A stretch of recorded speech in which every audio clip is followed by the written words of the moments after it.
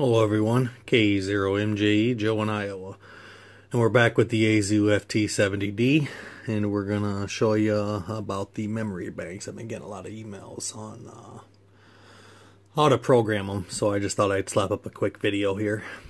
Basically, you're going to program the frequency like you would any other into the memory bank.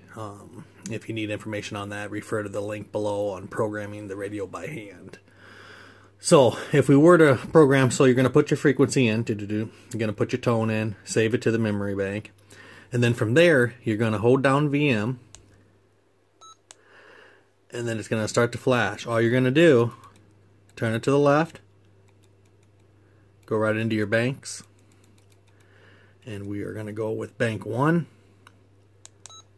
We're going to hit that, and then it will automatically take you back to memory mode. To get back to that, then you're going to hit band.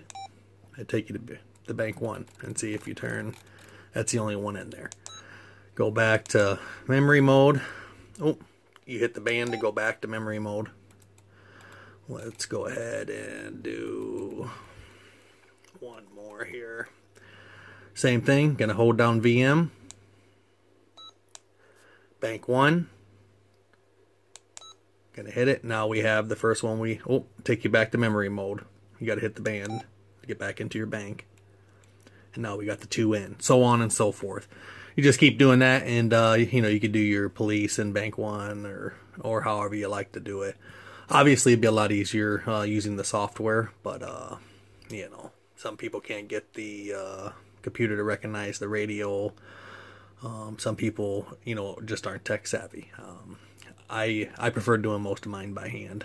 I am working on the video for the firmware updates, kind of step by step on how to do it, but with the holidays and stuff, I've just been awfully busy.